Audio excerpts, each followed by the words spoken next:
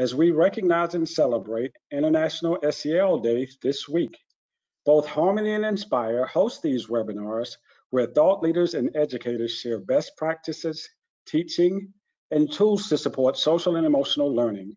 These presentations are the opinions and content of our guest speakers and may not necessarily be a direct representation of Harmony or Inspire. For best viewing of this webinar, it is recommended that you shut down your other browsers. If you have questions for any of our speakers, please use the question box on your GoToWebinar control panel. As a reminder, this webinar is being recorded and you will receive a copy of the recording within the next week.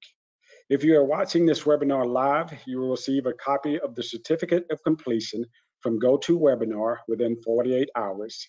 You can also download a copy of the slide deck today under the handout tab on your GoToWebinar panel. Now, without further ado, I would like to introduce our moderator. Dr. Jennings is an internationally recognized leader in the fields of social and emotional learning and mindfulness in education, and professor of education at the School of Education and Human Development at the University of Virginia. Her research places specific emphasis on teacher stress and how it impacts the social and emotional context of the classroom. Her latest book, Teacher Burnout Turnaround, Strategies for Empowered Teachers, was released in December 2020. Welcome, Dr. Jennings. Hi, thank you very much. It's really a pleasure to be here. And I'd just like to quickly go over our objectives for today. We will be reflecting on the importance of true self-care for educators, and we'll learn more about what that means. We'll hear inspirational stories from educators with strong SEL focus and learn about additional SEL opportunities so that you can set your own SEL educator path forward. So next one. So self-care can be challenging for educators. I know this as someone who was an educator myself for 22 years. But I love this quote. I think it inspires me to keep working on this, to orient myself towards self-care. Self-care is never a selfish act. It is simply good stewardship of the only gift I have, the gift I was put on earth to offer others. Anytime we can listen to true self and give the care it requires, we do it not only for ourselves, but for the many others whose lives we touch. This is from Parker Palmer and his book, Let Your Life Speak. And today, self-care can be even harder than it usually is because of the COVID situation. It's just made things really difficult. First of all, let's look at what is self-care actually. We can think about it in several domains. There's the physical, this is, getting the right food, exercise, taking care of our bodies. There's the social emotional, sharing positive emotions with others, engaging in fun activities, listening to or watching comedy, building friendships. And I think it's also important to give ourselves time to process difficult emotions. That is another way we can care for ourselves rather than trying to avoid feelings or pushing aside feelings. In the intellectual space, learning new things, a hobby, a language, anything that's intellectually challenging. And then the spiritual is connecting with either religious or secular community and spending time in nature, anything that gives us a sense of connection with something greater than ourselves. Next. However, self-care, even though it seems like it might be simple, is not. We know that there are many barriers to engaging in self-care, and it's not just a spa day. It's a lot more than that. It's the awareness and acceptance of our needs. It's being able to recognize when we have a need and prioritize it, and recognize that we deserve to be well cared for. It's important to note that people who've been exposed to trauma as children or adults can sometimes have trouble with self-care because as children, they may not have been cared well themselves. And so self-care may be particularly challenging.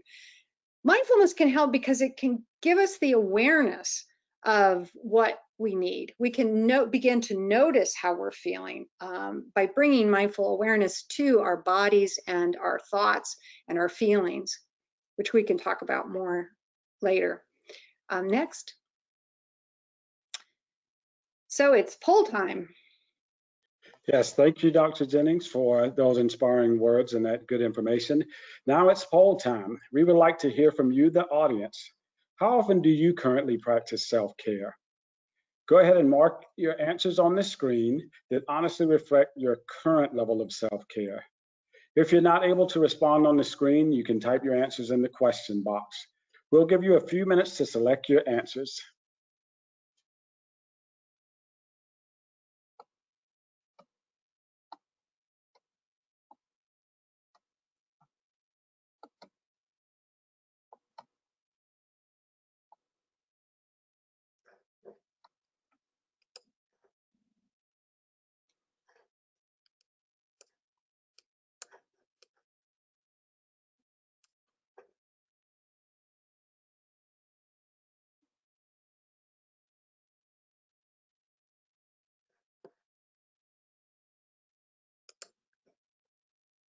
Hopefully everyone's having a chance to answer.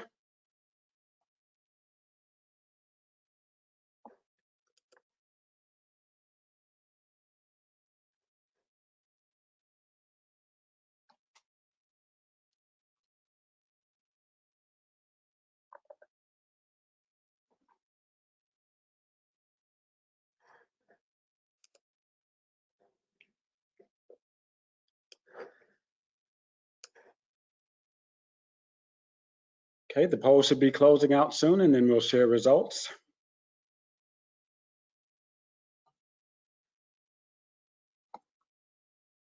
Okay, so what we're seeing, 32% every now and then, 27% once or twice a week, 18% once a day, and 23% as much as possible. Very good. Keep up the good work, ladies and gentlemen. And now it's my pleasure to invite two award-winning educators to join our panel discussion about Educator SEL. Mr. Tom Wisnan is a fourth grade teacher from Reagan Elementary in Omaha, Nebraska, and he brought Harmony SEL to his classroom, his school, and his district. Mr. Wiz is always thinking about the connections with his students, and this past year, inspired to support other educators, he started his own podcast featuring weekly stories from educators and school leaders. Mr. Wiz is honored as the National University Harmony Teacher of the Year in 2019. Our second award-winning teacher is Mr. Alejandro Diaz-Granados. Mr. Diaz teaches 4th and 5th grade students at Alliston Elementary School in Washington, D.C. Throughout the pandemic, while teaching virtually, Mr. Diaz has kept it his mission to stay connected to his students, as his students are his daily inspiration. Mr. Diaz has received many honors, including National University Teacher of the Year for D.C. in 2020. Dr. Jennings, we invite you to ask these two amazing educators a few questions. Thank you. Yes, it's really great to be here with you both. So first of all, let's start with Alejandro. What are some ways that you practice self-care? Yeah, sure. Thank you for asking. What a great question, especially during such a challenging year. So this pandemic has absolutely forced me to ensure that I'm properly caring for myself before I care for others, especially. And for teachers, that's definitely a challenging thing to do, but I can tell you that it is so necessary. So some things that I now make a part of my regular habits are, things like walking outside and walking my dog and taking a breath of fresh air. And, all of these things are definitely easy to do when things are going well. However, when things are challenging, that's when we forget to, take that dog for a walk or take a deep breath outside. So for me, one strategy that's been extremely helpful is to keep a journal. This journal, I, write down everything that brings me joy in this journal, things that I'm grateful for. I also list, even small things that I enjoy doing, whether that is just going for a quick drive. And then in this journal, I'm also listing different things that, may trigger stressful situations. So this journal has kept me grounded throughout this entire year. And that's definitely something that I encourage other educators or anyone else to actually do as well. Thank you, Alejandro. And Tom, how do you keep your plan and goals for self-care? That's a fantastic question. First of all, thanks for having me. This is really an incredible time as we kind of end, hopefully, the pandemic and move towards a sense of normalcy.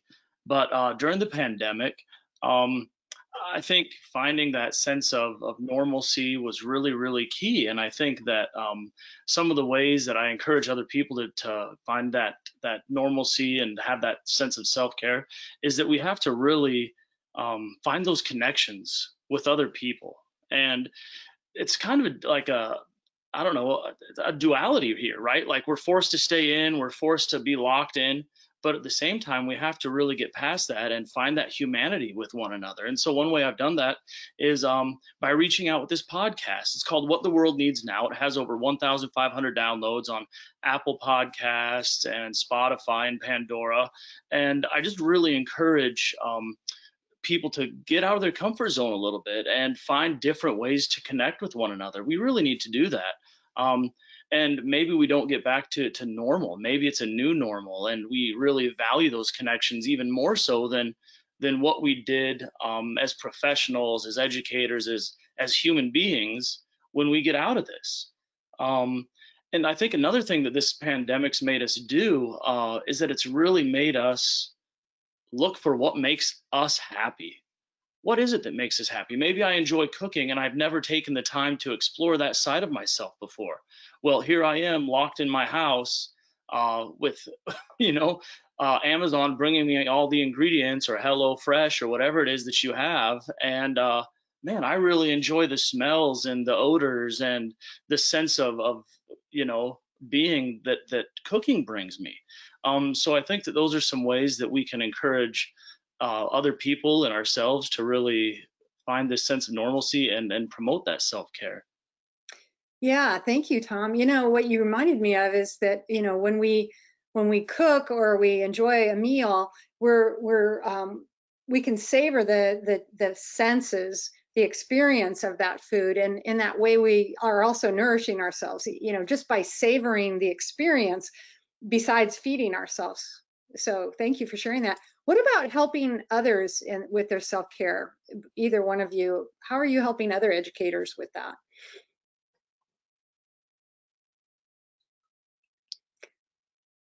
I'd really encourage reaching out. I mentioned the podcast, but another thing that I've really would encourage people to do is to use the technology. I think this pandemic has driven educators in a way that hasn't happened in maybe forever, since that technology's been around. When I got into education, you would slide in the floppy disk and play the Oregon Trail or play Number Munchers, and here we are Zooming to people from India or from Africa or wherever. Getting into technology using TikTok or Twitter or Facebook and really finding those connections is something that I've really enjoyed, and I've encouraged people to do that same thing. Thank you so much. I really appreciate it. Alejandro, do you have anything to add? Yeah, and I would definitely agree with Tom there, just making that connection with people, in a school building. When we're in the building, teaching already feels like we're teaching on an island, but, now that everyone is virtually teaching from their own home, we even lose those small interactions, like waving at the teacher next door through the window in their door, or, just talking in the teacher's lounge, very simple interactions that we lose that are so beneficial to keeping us going each day, especially as teachers. So, making connections with people and just looking for new opportunities and new ways to connect with others. Well, Alejandro and Tom, thank you so much for sharing your insights on your experiences with self-care. Really appreciate it. And now I'd like to talk a little bit more about my research, and just to give you a little background. I started my career as a teacher, and then I became a teacher educator, and I spent about 15 years supervising student teachers and observing them, and also teaching classroom management. And I started to notice that emotion reactivity or challenges with emotional experiences in the classroom was interfering with classroom management. And what it made me realize is that there are certain skills, social emotional skills, that teachers absolutely have to have that are not necessarily provided for them in their training. And so I started on this quest of figuring out, what is this social emotional, what is teacher SEL basically? What are those skills we need? And so I did a large review of the literature, and it was published in this paper in 2008 that has been building this new field of social emotional competencies in education. And what we looked at, my colleague Mark Greenberg and I, if you're familiar with Mark Greenberg, he's the one that founded the PATHS curriculum. He's an amazing leader in the field of SEL. So he and I looked at this literature, and we all are aiming for that green box there in that picture: students, social, emotional, academic outcomes. We know that the classroom, the healthy classroom climate, plays a big role in this. And we also know that the ways in which teachers interact with their students, the relationships they build, the ways they manage their classroom, and also the ways they deliver social emotional learning in the classroom impact that. But what we didn't know was what is in this red box. You could call it a black box. What are these skills that teachers need? And SEL is particularly important because even though you're teaching a lesson on SEL, if your behavior doesn't align with what you're teaching, if you're not walking the talk, then you're actually interfering with your teaching. It's one of those subject areas where you have to be the lesson that you are trying to deliver. And that's not always easy. So I think that's why, in the case of social emotional learning, educators' own understanding of themselves and their own self-management is really, really important. Next slide.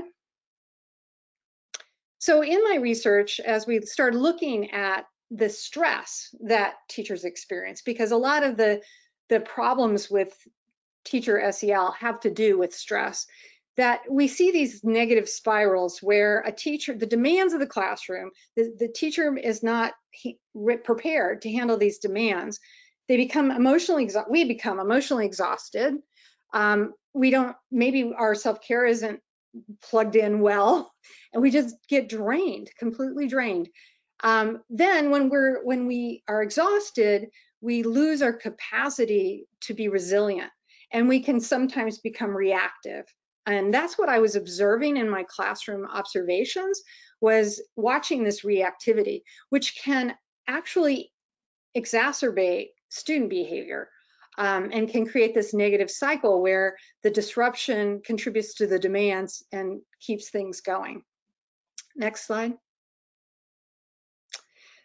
So right now, living with COVID, we are all living through this stressor. This is, stress and trauma are challenging for all of us, but right now, everybody's experiencing this. And we're also having to face the incredible disparities that we have in our society, and how some students are able to access learning and other students are not. We're also seeing that levels of depression and anxiety and loneliness and hopefulness are all on the rise. Next slide. So what is something that's helped you stay strong for your students in the last year? I think that is for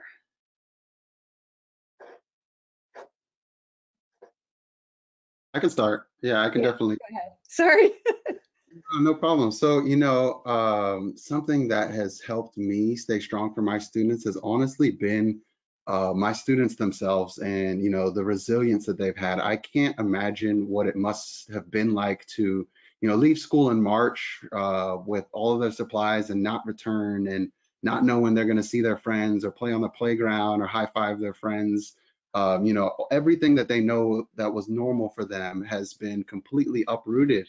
However, my students, are logging in while taking care of siblings, while nursing younger children, while on the metro bus, just to hear my voice, just to hear instruction, just to hear education, and that makes things like spilling my coffee seem very minuscule. So they are, you know, the pushing and the driving force that keeps me going every single day, especially during this tough year. You know, one thing that I know is when I log in each morning, I'll be able to see 15 to 20 smiles, you know, excited and ready to go and ready to learn. So they keep me going for sure. Thank you, Alejandro. And Tom, what about you? What have you noticed? You know, I've noticed that the same thing Alejandro said, the relationships matter. And we knew that kind of going into this pandemic, that you needed to try to stay connected to your class, stay connected to the individuals, stay connected to the parents and the structure that was there. But I think this pandemic has really forced us to hone in on that fact and really put priority on the relationships, right? And I think when kids saw teachers who would make that a priority, they really responded in a positive way, and I think that really makes a huge difference. That really gives me a lot of hope, Tom. Thank you for both of you. Thank you for sharing this. How about, can you speak to how Harmony or Inspire may have helped during this time for you? One thing that I noticed was when we made this transition, kind of a hasty transition from in-person instruction, I think it was last March, at least in my school district, to going full virtual, shutting the schools down and going remote 100%. Man, was it tough?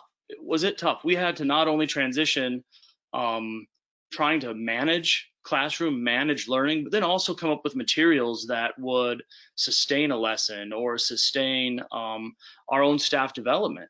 And so something that I really appreciated was Harmony's ability to see that, respond to that change, and make their lessons remote friendly. Their curriculum's available 100% online. I quickly went online, took screenshots of some of the conversation cards, some of the activity cards that I knew students would be able to play or complete or do with their siblings or parents, just so that that social emotional piece of learning was still there and could be part of their routine. And another thing I really appreciated from National University was the Inspire modules. I told my staff that one thing that really made a big difference in some normalcy is logging in and doing these modules, 30 minutes, 60 minutes, just to stay sharp in our own way mentally on topics that were relevant to us. And so those two programs were absolutely fantastic when it came time to move virtual. Thank you, Tom. So let's go back to some more research here. So after really exploring this need that I saw we all have as educators, I started to think about how to create a program that would support educators through and provide those skills that I saw were lacking. And when we were thinking about how to develop this program, we were trying to envision what is it that we want to see in a teacher, and what qualities would we want to cultivate, and what practices would we think would align with those. And we came up with a kind, clear, calm model. It's a model that we're promoting calmness, clarity, and kindness, that those were the three things we thought we needed to work on. So we saw compassion practices, mindful awareness practices, and emotion skills as ways to cultivate those. And next slide. So this is how we, the next slide. We came up with this kind, clear, calm model that my colleagues other people have been also developing programs based on this model of this is where we're headed. The other thing I forgot to mention at the beginning at the earlier slide is that we ground all this in teachers' own secular ethics, their own motivation for why they're a teacher, the values that you bring to your teaching work, because that helps motivate you to continue doing this great work. So next slide. So the program that we developed is called Cultivating Awareness and Resilience in Education, or CARE. And because we were trying to see, not only were we able to support teachers' well-being and help manage stress, but also improve the interactions with their students their classroom management, the quality of their classroom interactions, and student outcomes, we figured we needed to create a pretty heavy duty intervention. So the care program that I'm going to talk about, the version was very intensive at the beginning as we were conducting this research. It involved 5 days of training with intermittent spread out over the fall, and then coaching in between. Next slide. And so the program is based on these elements. Self-care is the primary reason that we're encouraging people to come to the program. The emotional awareness part involves didactic lessons on the nature of emotion, why you can get stressed out while you're teaching, like why that happens. It's pretty, when you start learning about the emotional system and the stress response, it makes sense why as educators we get stressed out in the classroom. It's kind of a setup in a way for stress. And so when we learn that, it normalizes that experience. And then it gives us then we learn tools to deal with the stress that we're feeling. Using mindful awareness practices and empathy and compassion practices. And then in the training, we apply this understanding and this learning to role play situations. So we get a chance to play out scenarios that may have been challenging and find different ways to approach those challenging scenarios in a role play experience. Next slide. So in our research, as I said, we were aiming to look at these outcomes. And what we found was that the teachers we did this in a very large randomized trial in New York City with 224 teachers in 36 elementary schools. And we randomly assigned the teachers to either get the care program or be in a waitlist control condition. And then we looked at the difference between those two groups afterwards. And what we found was that the teachers' psychological distress was reduced, their time urgency. This is a really common stressor for us educators. The feeling, you guys ever feel this way, Alejandra and Tom, like you don't have enough time to finish something? It's kind of an all the time feeling, right? So learning how to cope with that feeling and building the tolerance to that feeling, because it's a never ending feeling. That went down, mindfulness went up, and emotion regulation improved. But we also showed improvements in the classroom quality of interactions. We had observers going into the classrooms and watched what was going on and coded the classroom interactions, and they were more emotionally supportive significantly in the classrooms of the teachers that had the care program. The teachers were more sensitive to the needs of the children, and the classroom was more emotionally positive climate-wise. Finally, we did show improvements in student outcomes, which really was exciting. We chose a sample that we were working in with very high needs students because we figured the average kid who's doing okay, whether their teacher is more mindful or not, may not make a big difference. But a kid who really needs social support from their teacher, that might really make a difference. And that's exactly what we found. Among all of our students, we showed that they were more engaged. However, the kids who were low on social skills, not only did they improve engagement, they also improved in reading competence. So it was actually a nice proof point that when those kids who are the ones that really need the social support, they can even show improvements in academics. Next slide. Time for another poll. We're really enjoying the information that we're gathering from the panel, but audience, now it's time for another poll, a chance for us to hear from you. So how do you practice mindfulness?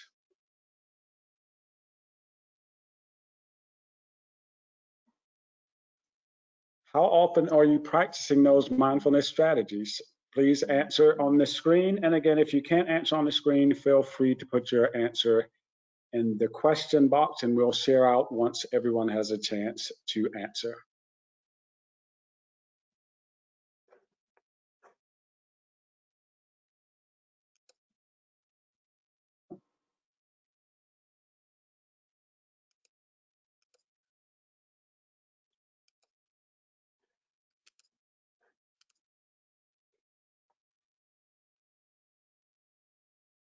I'm seeing a few every now and thens and a few not enoughs. A lot of practice every day and once a week as well.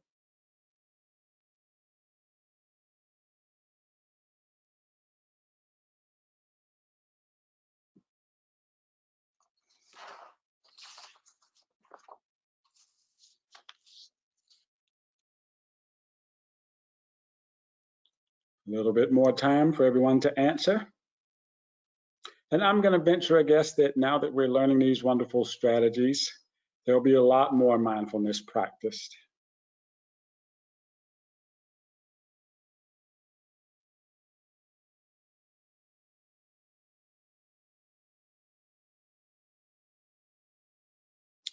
So here we are.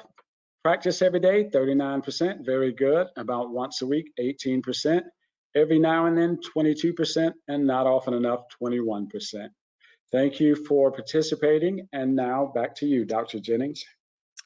Thank you. Wow, I was actually really impressed. 39% does it every single day. That's amazing. I highly encourage you to keep it up. It really can make a big difference.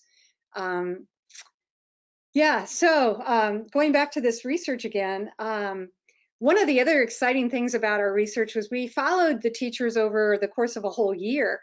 And these impacts on mindfulness, psychological distress, and emotion regulation continued.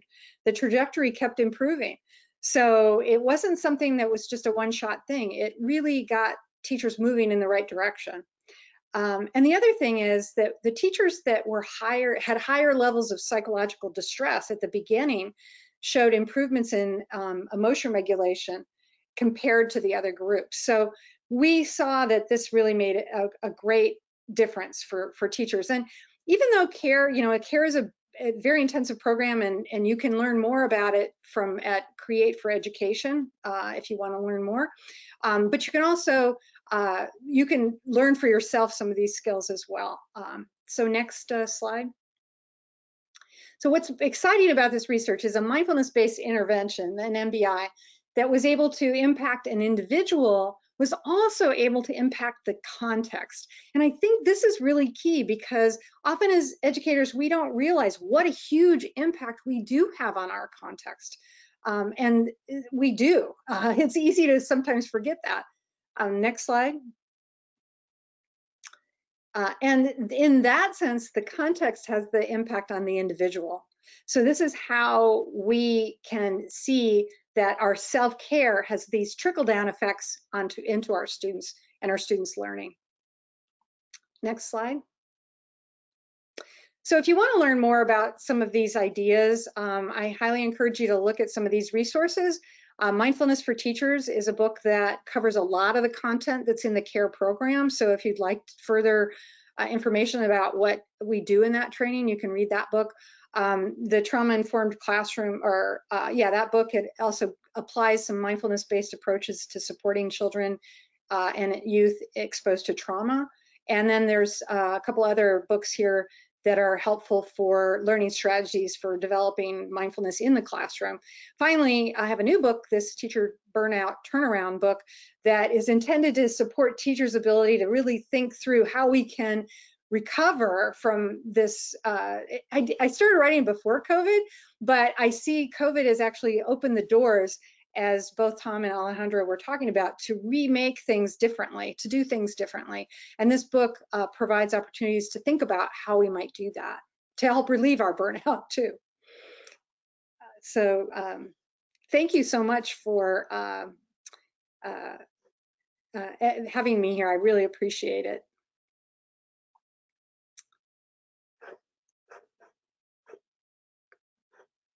So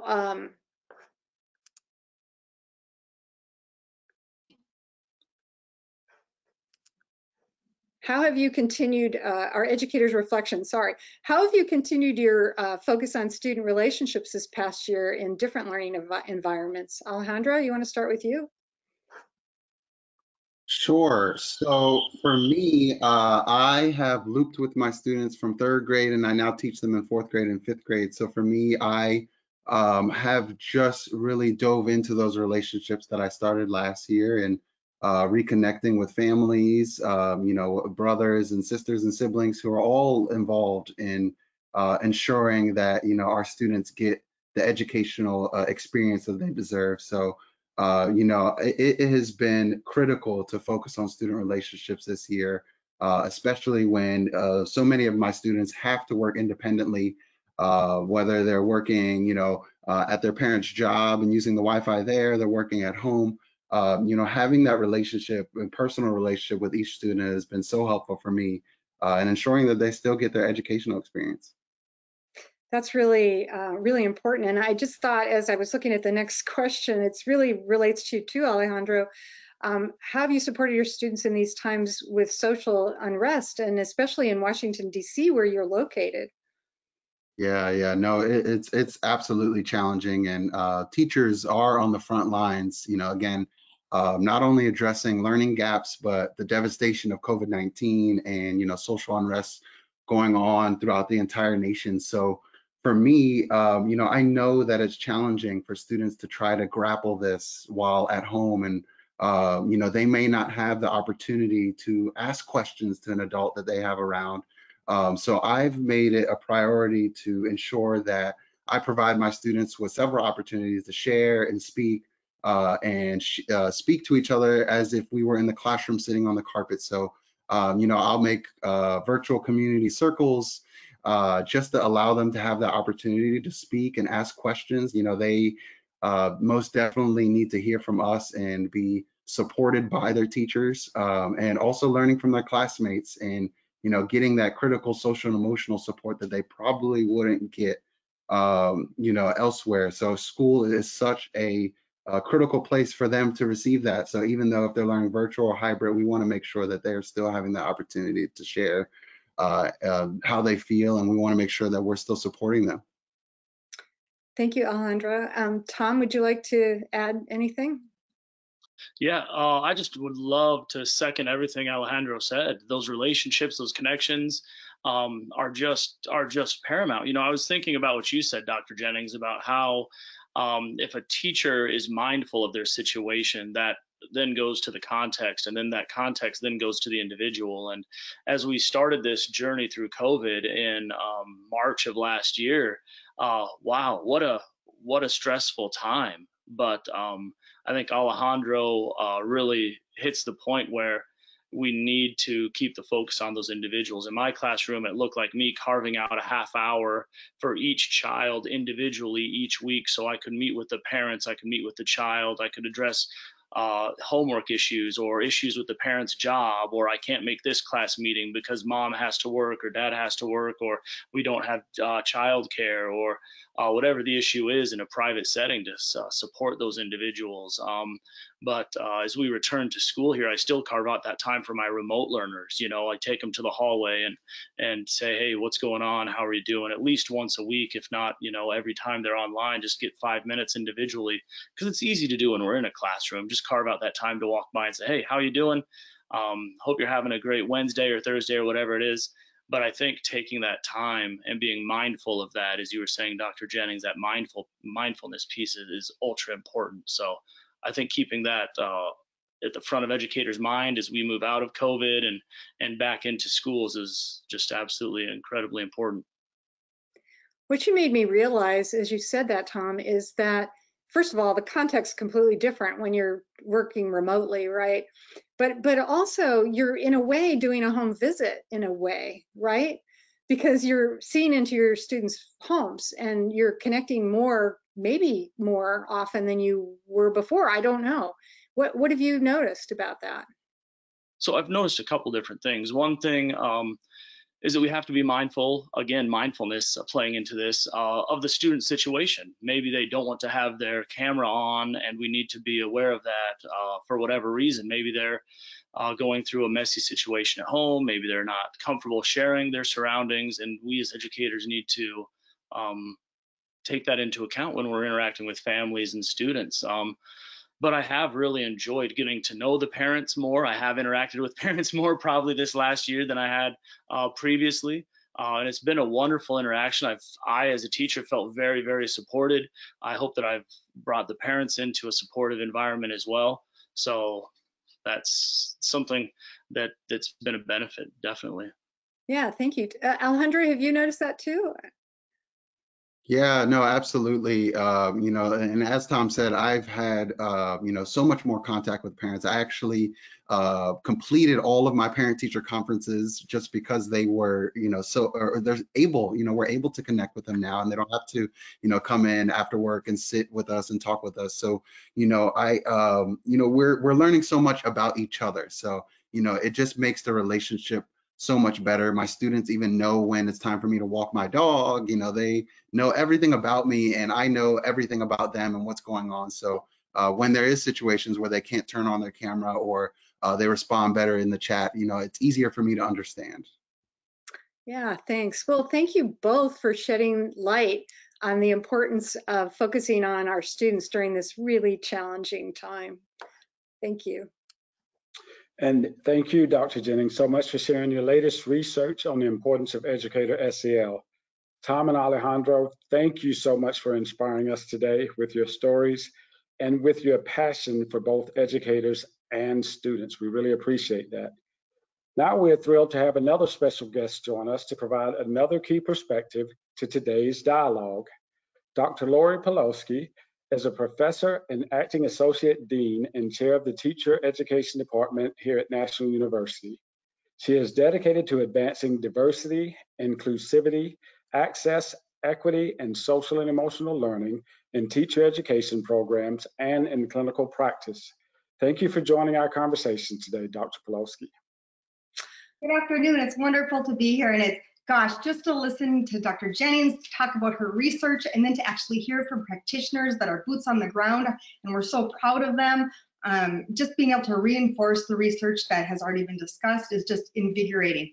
But we have sat for about 40 minutes, so I would like us all to take a mindfulness moment and just close your eyes, take one big deep breath and count to 3, let it out, relax your shoulders, take one more deep breath, exhale, and open your eyes. I think we all just need that moment every once in a while, and it's really hard for me sometimes to remind myself to do that during the day, as well as reminding my faculty. So thank you for just taking that second with us as we embark on this last just little bit part of the webinar. And so as he had said, I am Lori Pawlowski. I am chair of the Teacher Education Department, so really intimately working with teacher candidates. And I think Tish has a question for me. Yeah, can you please share from your perspective, knowing the challenges that educators are facing today, what can colleges of education do to best support new teachers in this current challenging environment? I think we need to remember and remind ourselves that emotions matter. They matter in the classroom, they matter in our interactions with each other and how we model that. But I think the Yale Center for Emotional Intelligence survey really shedded some great light on the 5,000 participants that they had in their survey, asking teachers to unpack what emotions they're feeling currently. And the top emotions that came to light were anxious, fearful, worried, overwhelmed, and sad.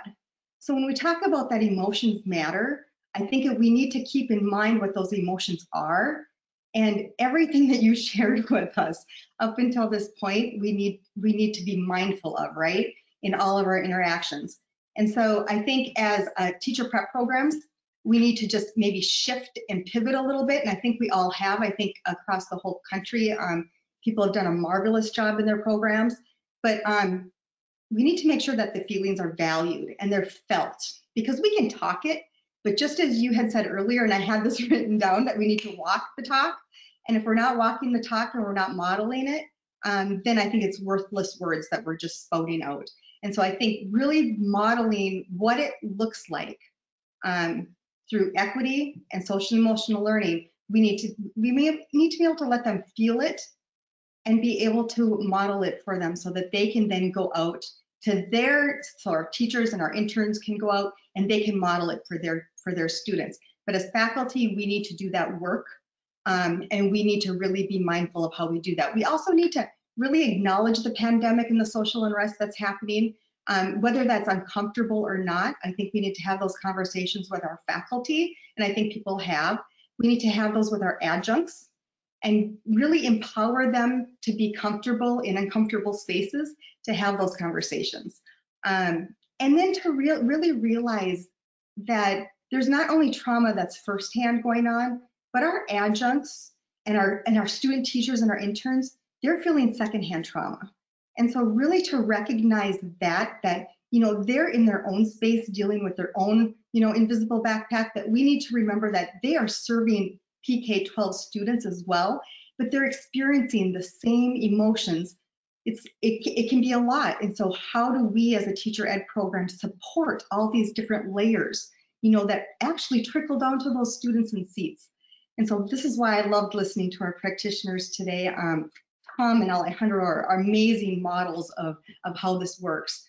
Last thing, I think we need to build in that self-care that everybody's talked about today. The practices, the modeling, the giving permission. I think we need to all give each other permission and grace and empathy to take moments to do this, where typically in the past before COVID, we did not create that space and curriculum time. We got to get through page 29, 30.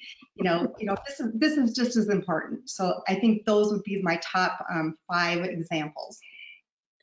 Thank you so much. I couldn't agree more. And you made me think of time urgency when you said that, which is one of those outcomes that we were looking at. And yeah, there's so much. I think in many ways, one way we can help our educators is give them space or permission to be human. I think that's one of the problems in education. We've kind of gotten this idea that we're supposed to be, not real. And some of the best ways that we can model our own emotional regulation is to be honest about what's happening with us. And one really simple thing I always describe that you can do is, when you are feeling frustrated, say, I'm feeling frustrated, and explain what it feels like. Oh, I feel my shoulders are tight, my jaw is tight, I feel hot, I feel, nervous, or whatever it is. And then say, but I know how to deal with this. I know what to do. I'm going to take those breaths like you just had us do to calm down. And wow, look, I feel so much better. Now we can go on, Exactly. And I don't think as educators, like you said, we haven't given each other permission to do that in class, because we have so much pressure on ourselves to really deliver content. But that positive learning environment and those relationships that we've been talking about today are just as important. Yeah, and today, could you share some examples about how colleges of education are supporting Educator SEL right now? Sure, it's been exciting work here at National, but I know across the country, my colleagues have been having similar conversations. But one, the immediate adjustments that had to happen immediately when COVID first came about a year ago, the pivot that had to be made really quickly. So adjustments for supporting our candidates that are in schools. All of a sudden they were face-to-face, and then they were going virtual. The school districts, every school district was doing something different. And so here they have classmates, and every single classmate's in a different situation. And so helping them understand that that's okay, right? And then helping support both the university support providers and the mentor teachers that are in the school. What does that look like? And so I think we've really built that culture of care. And so I liked when you talked about care in your research, because I think that culture is so important to build through all of the different layers of support through teacher prep programs. Supporting faculty. So I think if we're not supporting our faculty, the students aren't going to feel it, our interns and student teachers, and then the PK-12 students aren't going to feel it. So really honoring them and where they're at, and supporting them on how we can help them to be able to feel comfortable with this different type of support that we're providing. And then really thinking about empathy and grace. I think every conversation I have with students right now that are struggling, we end up talking about empathy and grace. And so, you got to give other people grace, and you got to give yourself grace. You got to, some of us are so hard on ourselves. And so I think that conversation has really been unique. And I think teacher prep programs are embracing those types of conversations differently. And then embedding SEL into our curriculum. So we were a little bit ahead of the game prior to COVID. We had already started really not just SEL as a course or SEL as a component of a course, but really embedding it in all of our assignments. And it's who we say we are, right? and we're modeling it, and we're walking the walk and talking the talk. But it really starts from an inside out approach, and that's my third point. It really has to begin with the instructors that are delivering the content. So it's really taking the time to work with our instructors, both faculty and adjuncts, to be able to understand SEL. And so these kind of webinars are absolutely beautiful. Harmony has been great. And so moving forward, I think we're going to see more and more teacher prep programs really delving in and it not being something that's just standalone, but just like the schools are doing, we're embedding it throughout our program, and it's just who we say we are. And that just really goes into what kind of curriculum and mindsets that we have as we're developing this for our candidates, and how, again, how we are providing the space for having these conversations that sometimes are uncomfortable, but we need to peel back those layers and get to that space where this is just what we do. And so I think that is how SEL in teacher ed is now going to be pushed forward at a high rate of speed. I mean, Harmony's in thousands of schools across the whole entire country. I know that they're looking for different types of positions in school districts right now. So it is an exciting time, and it's been a catalyst, I think, for everybody. Thank you so much. I couldn't agree more with you about this. And I think this gives us an opportunity to really think through how to better prepare our students in a way that prevents this burnout that we're seeing as a big problem. You know, we're losing teachers in the profession. So the more we can proactively prepare them in a way that builds their own resilience so they're ready when they come in, I think it can make a big difference overall. Well, and it's been really exciting because we've had principals and mentor teachers actually say how excited they were that, you know, they were in schools that didn't have an SEL curriculum or it has not been an initiative within their schools, and our candidates are bringing that to them. And so it's been really exciting to hear the positive feedback and the excitement our candidates get that they're contributing so much. So, can you tell us more about the courses? Yes, I would love to. So like I said, we've been really proactive with being a leader in SEL here at National University. And in one of those ways is by developing SEL professional development courses for teachers. These are 100% free. They're free access. They're on-demand courses with resources. Literally, you can get in, you can access these resources, and you can start an hour later. It's giving you practical hands-on knowledge and application. 45 free modules designed to help you explore and build healthy relationships and positive learning environments. We have heard nothing but positive things about this because it is practitioner focused. So, and then awesome. We have, yeah, it's so exciting. And then we have from there we had such a huge, you know, buzz around it, and so many people that we actually have some graduate credits now that you can take. And I think that was the second one on the last slide. That you can take and earn 2 courses to bring into one of our Masters of Arts in Education. So those other modules are also available. Then we have our degree programs, which we're so excited and proud of, and so much work and really taking the time to do it right has happened, because I think you can just throw stuff together without really taking the time to look and talk to professionals across the country and experts. And Mark Greenberg helped us out a little bit with this. And so, as you know, he's like one of our leaders. So we have the Masters of Arts in Social Emotional Learning. It's the first Master of Arts in Social Emotional Learning that's discipline-based.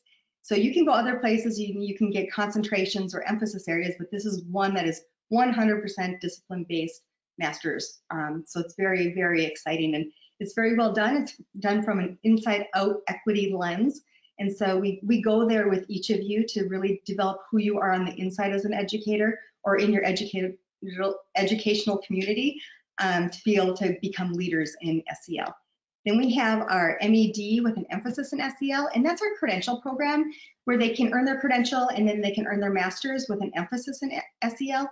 And we have had an increase of about 30% who have switched over since we've offered this, and they are really leaning in and discovering what that means. And so that's exciting in itself, just to see the large numbers moving over into that emphasis area. And then last but not least, we have our Masters of Arts of Education, which is not a credential program. It's a customized master's that you can choose to have an emphasis in SEL, but you can bring in your prior learning And you can bring in your prior lived experiences with providing evidence to put towards that. And there's also a scholarship for $7,500. So it's a great deal. But 3 great opportunities, all very different, and we're just excited to be able to share them with you. Thank you. And Dr. Michael Cunningham, our NU Chancellor, just wanted to make sure that he was able to resonate with you today. And so he provided a wonderful statement to our commitment to educators. And he said, the National University System is dedicated to working with others to identify more opportunities that make quality education accessible to lifelong learners. And that dedication has been really shown throughout the whole university, has become a really focus and a real commitment across the board. So. Okay, thank you, ladies. We really appreciate you guys being here today, you being with us today.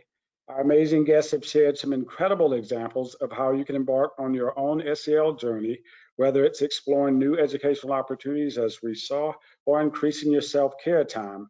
What we would love for you to do is think about your commitment, write it down so you keep track of it. What commitment are you willing to make to yourself around self-care?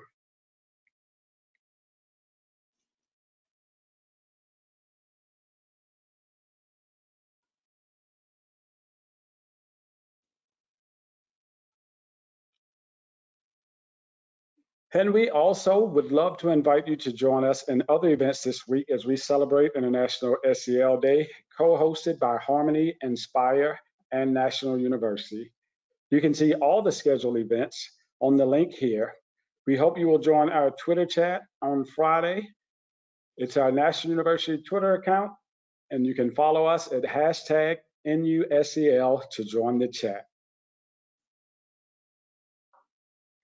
Thank you all for joining us today, for taking time out of your busy schedules to learn more about shining the bright light on adult SEL.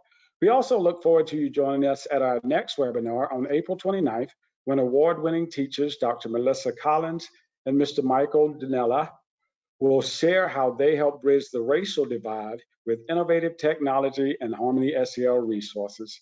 You can register on our webinar page for this powerful webinar that you really won't want to miss. Once this webinar comes to a close, a survey will launch on your screen. It is a very short survey, and we would greatly appreciate your feedback. We do read your feedback and take your responses seriously. To this day, your responses have helped us build more successful webinars.